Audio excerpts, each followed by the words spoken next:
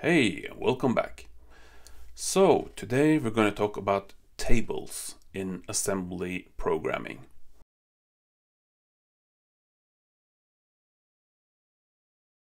But before we get to that, let's just go back to something that I talked about last time. And that was where our program starts in memory. So what I told you last time was almost entirely true, but not completely. So, like I said a while back, I don't want to overwhelm you and throw everything at you at once. And not only will it become overwhelming, but if you don't have the right context, it can be confusing. So, what am I talking about? Well, I said that the code starts at address 0801. That's what I told you last time. And excuse me, that's almost true. It's almost true. So what's the deal? Well, I didn't want to confuse you with this part up here. But let's just get this out of the way. So here's the thing. Let's look at the Commodore 64 memory map, this great web page here. We have briefly looked at it before. So this web page contains all the memory addresses that are occupied or used in some way by the Commodore 64. So if we look at address 0800 here, it says, first of all, it says this area from 0800 to 9FFF, or this number in decimal. This area is the basic area. So this is the area that we have looked at a few times before, the free memory area that we can use. So that starts at 800. But the actual address 0800, it says unused. And it also says it must contain a value of 0 so that the basic program can be run. In other words, we don't want to use the actual address 0800. So what that means that the actual code starts at 0801, which was what I told you last time. So 0801, that's the absolute beginning for our code. Alright, sure, whatever. Well, I'm not just talking about our assembly code, because there's something we haven't talked about yet. And as I said, let's just get this out of the way right now. This thing right here, basic Upstart 2 with a main in parentheses. This thing actually generates some basic code for us. Now, we haven't talked about basic programming, and that's not really what we're going to do, but I need to show you something. So let me start up my Commodore 64 here. So maybe you have done some programming in BASIC in the 80s or whatever. But in basic programming, we specify a line number. And what people often did in the 80s, they started at line number 10, and then they just continued on by adding 10 to the next line. So let me show you. I'm going to make a very, very small basic program. So line number 10, I'm just going to write print hello, and I'm going to make a new line, line 20. I'm going to say print how are you, and line 30, print I hope you are well. Alright, so now I've made a very short basic program with 3 lines of code, line 10, line 20 and line 30, and all this does is it prints text to the screen. It says so right here, print. There's a spelling mistake there, but whatever. So when you write a basic program like this, you can run it by simply writing the command run, and that's when you run your basic program. So we run the program and the text is written to the screen. Okay, well, here's the thing. I'm sure you have loaded in games on the Commodore 64. Maybe you loaded in from tape, or maybe you loaded in from diskette. So let me just show you very quickly. Let me just reset my emulator like that. Alright, so now I'm going to load in a game on the Commodore 64. So I'm going to write load, and by the way, both print, run, load, all those are basic commands. Commands in the basic programming language, which can be good to remember. But now I'm going to load from diskette. Or first of all, let's insert our diskette. So let me just insert a game in drive 8, my disk drive, and I'm going to insert one of my favorite Commodore 64 games, Jumpman Jr. So I'm going to insert that. So now I have a game or a diskette in my disk drive. So now I can write load and an asterisk in quotation marks, comma 8, comma 1. If you loaded games on the Commodore 64 from disk before, this looks familiar. So very quickly, what's going on with this command? Well, load, that's obvious. We want to load something from disk. Now this asterisk means load the first file on the disk. So whatever we could have written an actual file name here, but if you just write an asterisk, that's the first file on the disk. So comma 8. 8, that's the number of the disk drive. So you could have 4 disk drives and it would go 8, 9, 10, 11. But I'm sure a lot of people had only 1 disk drive. So comma 8, that's the first disk drive. Comma 1, what's that? Well, this is a little technical, but when you specify comma 1 here at the end, it means that we want to load this thing that we're going to load from disk now into a certain memory address. We want to load this from the disk into a certain address in the Commodore 64 RAM. Where is that memory address? Well, when we write comma 1 here at the end, then we're telling the Commodore that okay, the address in the RAM where we want to load this in, that's specified by the first two bytes in the file that we're loading. So we have a file on our disk, on our diskette, and that specific file, at the very beginning of that file, the 2 first bytes are the memory address where we want to load this in. That's a destination in the RAM where we want to load this program in. So that's what this comma 1 means. So let me just load this now. And let me speed this up a little bit. Let's see, there we go. All right. So now I have loaded the contents of the first file on the disk into a certain place in the Commodore 64 memory.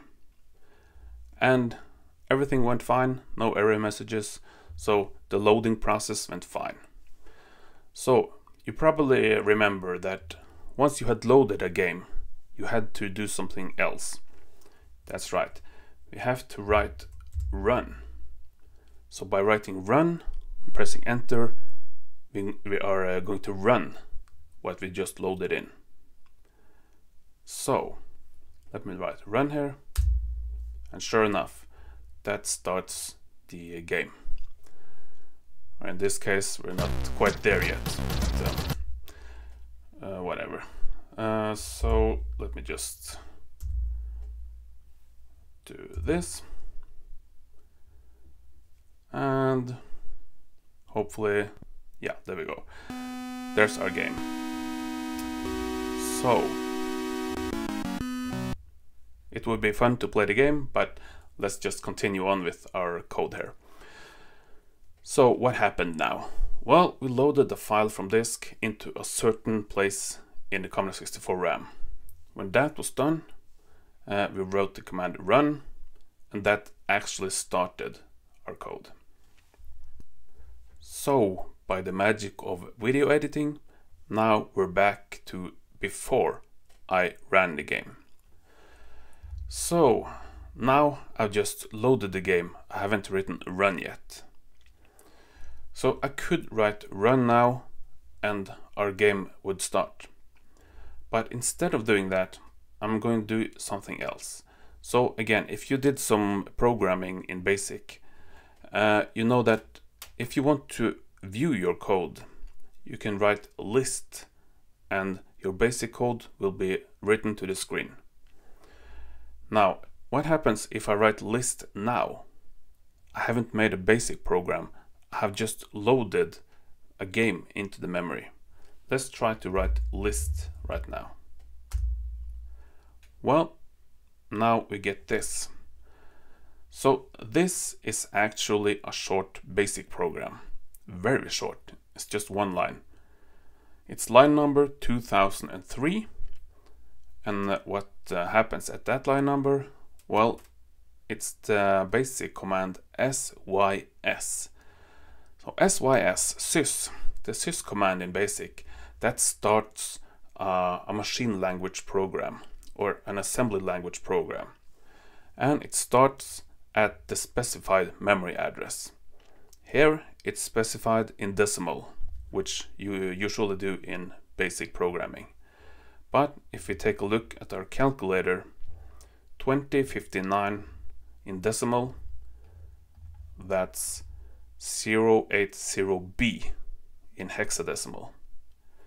That means at this memory address, that's the very start of the game. So I'm going to try to quickly wrap this up, but as I said, I just wanted to get this out of the way. And trust me, it's going to make sense in the end. Because this thing right here, a line number and the sys command with a memory address, that's what's actually run when we write the command run here. So the run command, if you haven't specified a line number, it's going to run the first line of BASIC code that's in memory right now. And as you could see, when I write list like that, I get this. There are no other lines in the memory, Commodore 64 memory right now. Which means when I write run, this is the only thing it can run. This is the first line, the first and only line. So that's what happens when you write run. You run this code. Yeah, this line number. Okay, so what does that have to do with this? Well, basic Upstart to main. This little thing, this right here, is not assembly in and of itself. It's not exactly assembly programming.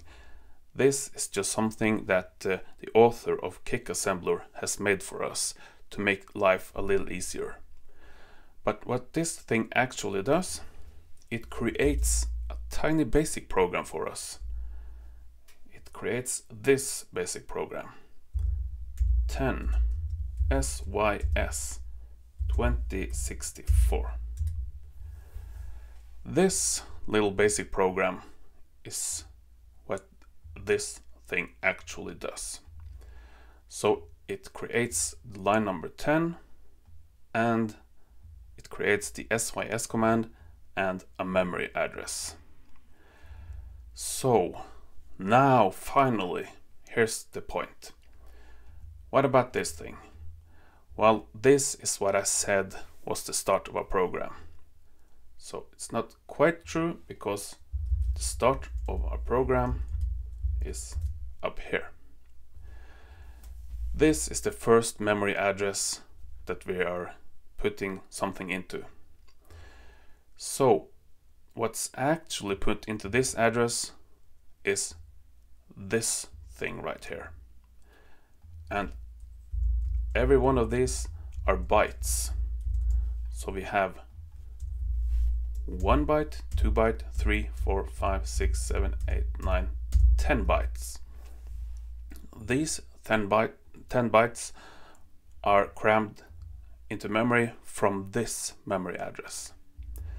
So if I take my calculator and I write 10 bytes, and I change to hexadecimal, and I just add 0801, we end up with 080B, the memory address 080B.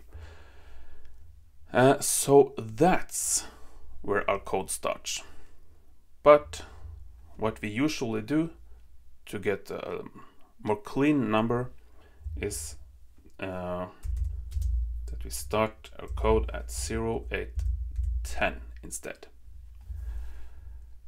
So our actual code starts at 0810 because of this thing right here. All right. Okay, I hope that makes sense. And we spent a lot of time just talking about this, but it's important to understand actually what's going on. Because this, without this thing, if we just wrote main here and started writing code down here and just sent that to the Commodore 64, it wouldn't know what to do. We need to have this thing at the very beginning to kickstart our program, our assembly program, because the Commodore 64 is based around a basic system. Basic needs to kickstart our assembly program. Okay, this was a lot. I hope you didn't get bored or anything, but now we got that out of the way, and we know that this is the actual start of where we're cramming code into, but our actual program starts at 0810 because of this. All right. So before we end today's episode, I just need to mention that the sys command, that's a basic command, that starts a machine language program. So sys start a machine language program at starting from this memory address. That's what the sys command does. Alright, so this episode didn't turn out quite the way I had planned, and that means that we will be talking about tables next time. But for now, bye bye.